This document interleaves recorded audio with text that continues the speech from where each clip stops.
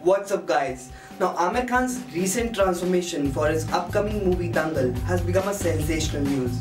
और या फिर बने भी क्यों ना, after all this is a phenomenal transformation. Now a lot of guys are talking on social media कि ये transformation में steroid use करे गए हैं, कुछ लोग बोल रहे हैं natural है. So the idea behind making this video is to share my opinion on this transformation. So guys, मेरे हिसाब से this transformation can be natural. Now I tell you why. पहली चीज़, ये आमिर की कोई पहली ट्रांसफॉर्मेशन नहीं है. आमिर ने पहले भी काफ़ी ट्रांसफॉर्मेशन की. गजनी के टाइम उन्होंने बॉडी बनाई, फिर लास्ट उनकी प्रीवियस मूवी पीके में भी he was very muscular.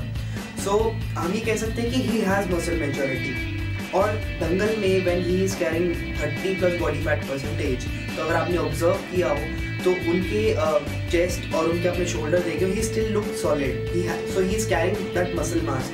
The only thing is कि उनकी बॉडी पे फैट का लेयर चढ़ गया है. तो ट्रांसफॉर्मेशन करना उनके लिए कोई बहुत बड़ी बात नहीं, क्योंकि वो फर्स्ट टाइम बॉडी बिल्डिंग नहीं कर रहे हैं. He has that muscle majority, उन्हें सिर्फ वो फैट श्रेड करना है. एक और चीज़ आपने ऑब्जर्व कर रही हो, आफ्टर हिज ट्रांसफॉर्मेशन जब उनका 9% बॉडी फैट आ गया है, he still not looking very huge like body builders. ना उनकी पेपर मिल्स के लिए उनके वर्कआउट वीडियोस भी यूट्यूब पे अवेलेबल हैं. तो अगर आपने देखा हो वाइल वर्किंग आउट या post workout, he is looking very tight and jacked, but before workout his muscle is not tight. और ये एक डिफरेंस है नेचुरल और स्टेरॉइड बॉडी में.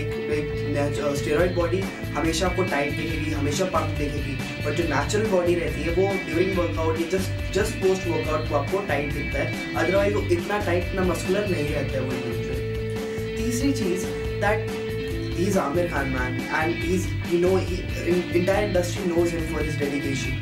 So when trainers like Rakesh and Rahul Bhatt are working on your body, and an American expert nutritionist is designing your diet plan, so I think this transformation can be possible. और फिर आमिर ने भी कोई कम मेहनत नहीं की है. He has been working out for 4 to 5 hours, जिसमें वो intense weight training कर रहे हैं, cycling कर रहे हैं, trekking कर रहे हैं. So मेरा मानना है कि this transformation can be natural. So what do you guys think? Share your opinion in the comment box.